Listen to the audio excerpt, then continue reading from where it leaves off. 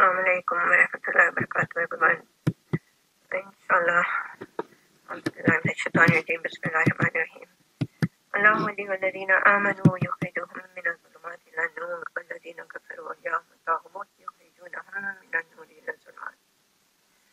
So this is ayah from Surah Baqarah 257. And we'll try to bring this into our lives, inshallah. Allah says, Allah is the protection. Allah is the protecting guardian of those who believe. Allah is the protecting guardian of those who believe. He brings them out of darkness into light. And those who disbelieve, their guardians are the evil ones. They bring them out of light into darkness. So you can look it up, and this is in the third juz. And we will try to learn about or understand the lights and the darknesses. If we understand one, inshallah, we will understand the other one. So, what Allah says, He brings the believers from the darknesses into light. And there are quite a few of those.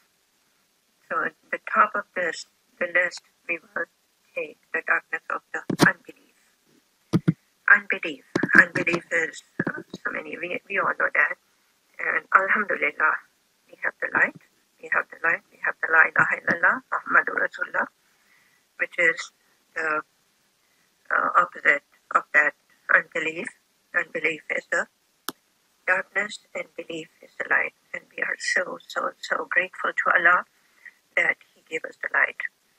And our goal through this, to bring this ayah into our lives, because Ramadan is starting just a couple of days from today, and we want to be transformed in such a huge manner, inshallah. So unless we understand this, we won't be able to. So the second of those is innovation. Innovation is bid'ah, and we have to understand the bid'ah. Anything we consider as fard or a wajib, which wasn't there at the time of the Prophet ﷺ, it's considered bid'ah or innovation, and the light for that innovation is connect to the sunnah. Next one can be heedlessness, forgetfulness, ghafla, not thinking about where we came from, where we are going, what are we supposed to be. This is all heedlessness. And the light for that is, inshallah, remembrance of the Creator, remembrance of all there is. Why did He create us? Why are we here? What are we supposed to do? Reminding ourselves of our role in this world. What are we supposed to do? So we need to get rid of the darkness of heedlessness and continue to remember Allah. The extra remembrance that we do in Ramadan, it's going to make a big difference, inshallah. And next is just seeking out for one's fortunes, just going after the world, just hoping to get whatever, whether it's haram or halal. I just want to become fortunate. I want to make the things. And the light for that is seeking to give Allah and everyone their due.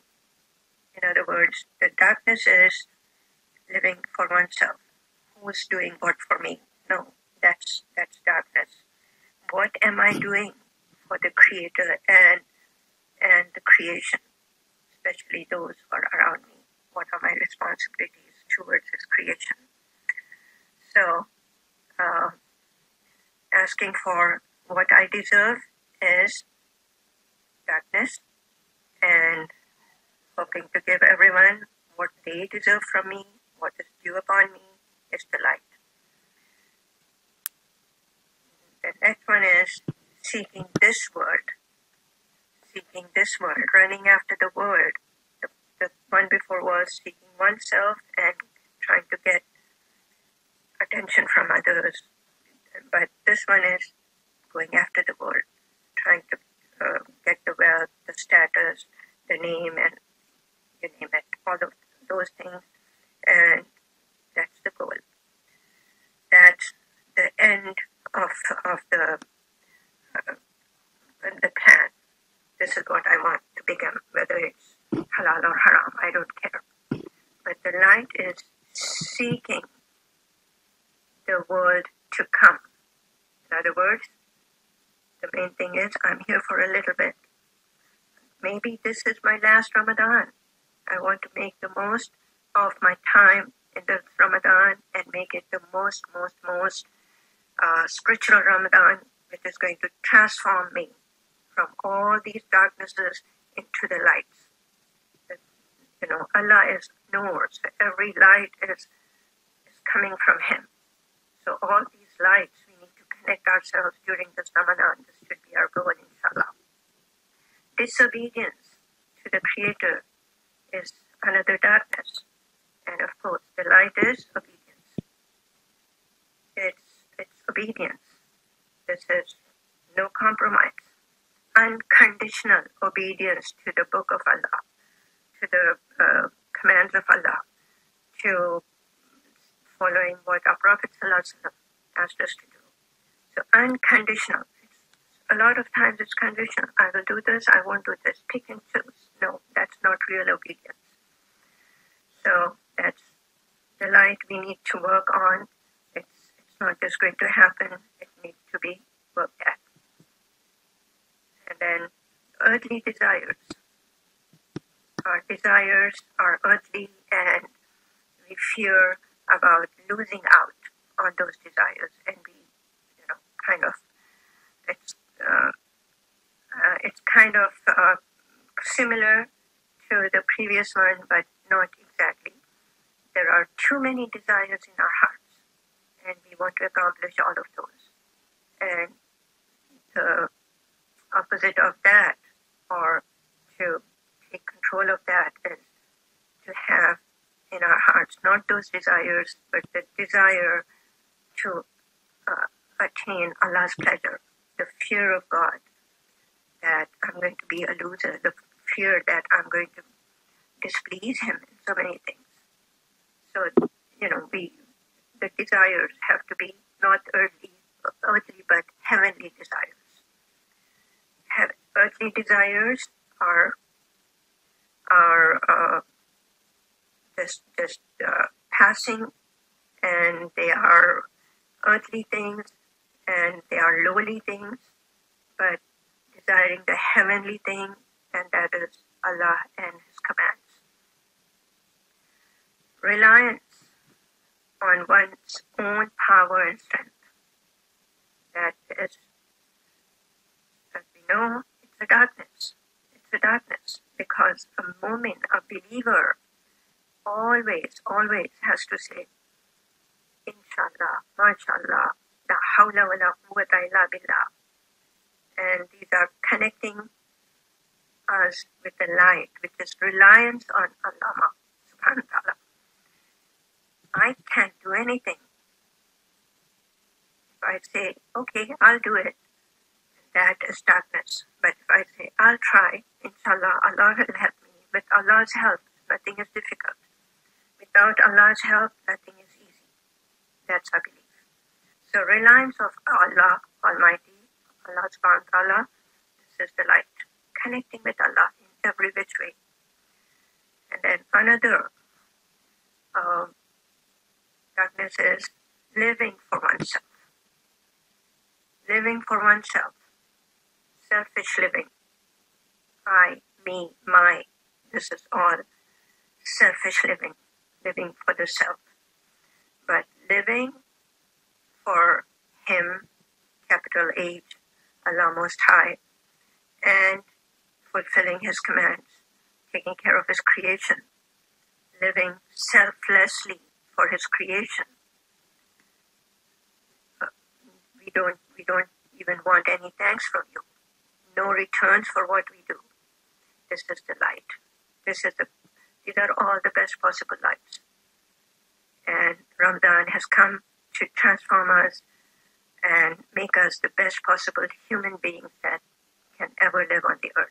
Through these darknesses are transition, but then that transition becomes, it's not a transition, it's a transformation.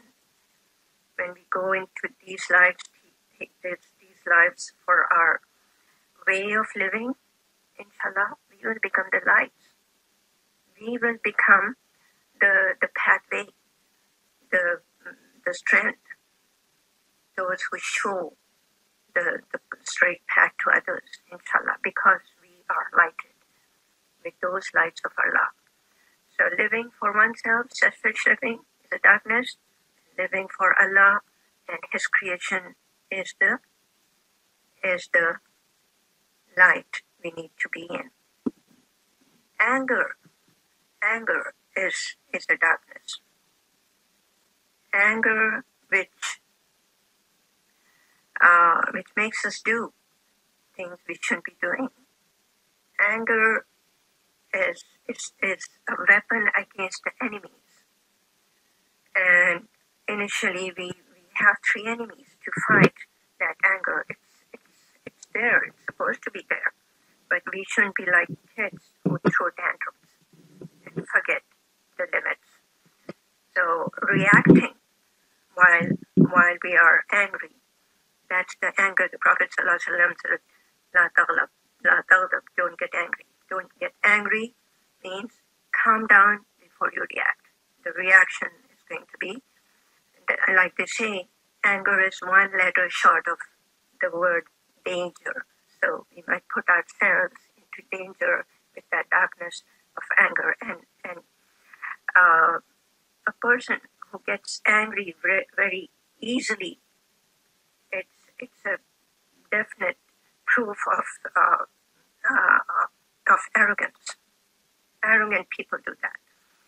So what is the light? Light is self-control. Self-control. Just delay. When we get angry, don't react in the state of anger. Delay, take self-control. Self-control is the light, which will, inshallah, not allow us to put ourselves into that danger. So do what the hadith says. Go and lie down. If you're standing up, sit down. If you're sitting, lie down. In other words, go do something different that you were doing while you were getting angry. Leave that place. Go use the water. Go make some wudu. Go connect with Allah. Okay. Next darkness is greed. Greed is terrible. A greedy person is a stingy person. A stingy person is a greedy person. So these two go hand in hand.